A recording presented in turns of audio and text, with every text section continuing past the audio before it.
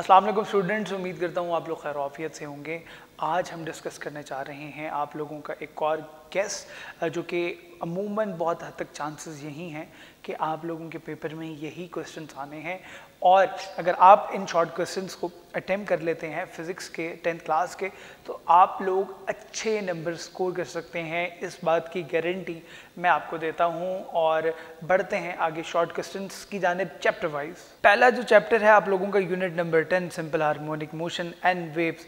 इसमें जो important short questions हैं उनमें define simple pendulum and right a formula of its time period. फिर उसके साथ साथ अगला जो शॉर्ट क्वेश्चन है वो है right to characteristics of simple harmonic motion. फिर उसके साथ साथ अगला जो शॉर्ट इंपॉर्टेंट है उसमें है What are the damped oscillation? Explain it. फिर अगला जो important short question है What is meant by time period? How can you define the term wave? फिर अगला जो short question important है What is meant by diffraction of a wave? फिर उसके साथ साथ आगे भी short question आपके सामने हैं, आप इनको screenshot ले लें और इनको सेव कर लें। फिर अगला जो चैप्टर है वो चैप्टर नंबर 11 है, शॉर्ट क्वेश्चंस का साउंड एंड शॉर्ट क्वेश्चंस हैं इनके। Define quality of a sound, what is meant by eco of sound, what is sonar, what is meant by loudness, write two factors on which safe level of noise depends, what is meant by audible frequency range। ये वो तमाम short question है। इसके onwards भी आगे short question है, आप उनको देख सकते हैं। फिर इसके साथ साथ यूनिट नंबर 12 है जियोमेट्रिकल ऑप्टिक्स। इसके जो इंपॉर्टेंट शॉर्ट क्वेश्चन हैं वो आपको बताता चलूँ।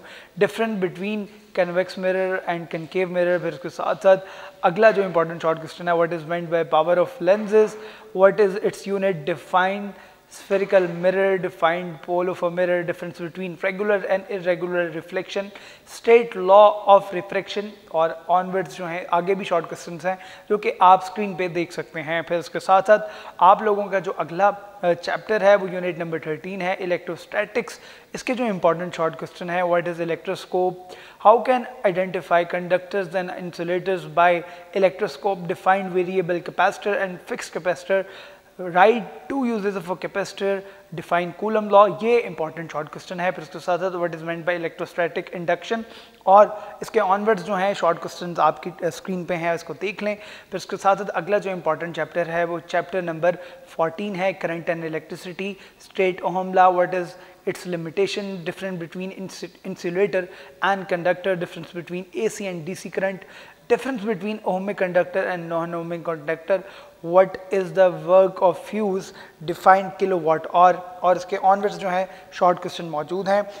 फिर आगे बढ़ते हैं। अगला जो चैप्टर है वो यूनिट नंबर 15 है इलेक्ट्रोमैग्नेटिज्म। इसके जो इंपॉर्टेंट शॉर्ट क्वेश्चन है define Lenz law, define mutual induction, define electromagnetic, define Fleming left hand rule. फिर उसके साथ है define DC motor, defined electromagnetic induction. ये वो तमाम इंपॉर्टेंट शॉर्ट क्वेश्चन है। ऑनवर्ड भी आगे आप देख सकते हैं। फिर अगला जो चैप्टर है वो चैप्टर नंबर 16 है define digital electronics, define electronics, define thermionic emission, different between digital and analogue quantities. फिर उसके साथ construct truth table of and gate and universal gate, give it symbol and truth table. और ये जो हैं ये short question important है। Onwards आप आगे देख सकते हैं। इसके साथ साथ यूनिट नंबर 17 है information and communication and technology.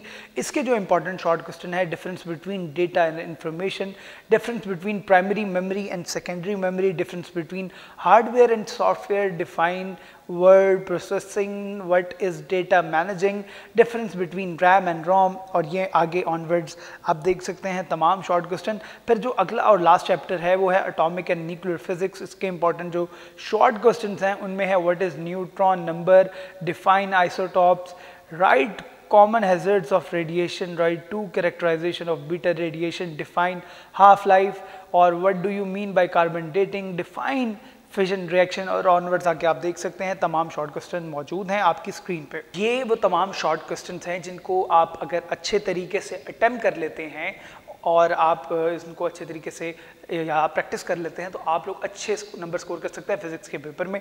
उम्मीद करता हूँ आप लोगों के लिए वीडियो मुफीद साबित हुई होगी। अगर वीडियो पसंद आती है तो चैनल को सब्सक्राइब करें मत भूलिएगा, बेल आइकन को दबाइएगा ताकि तमाम तालीम से मुताल्लिक़ खबरें बर वक्त आप तक पहुँच सकें।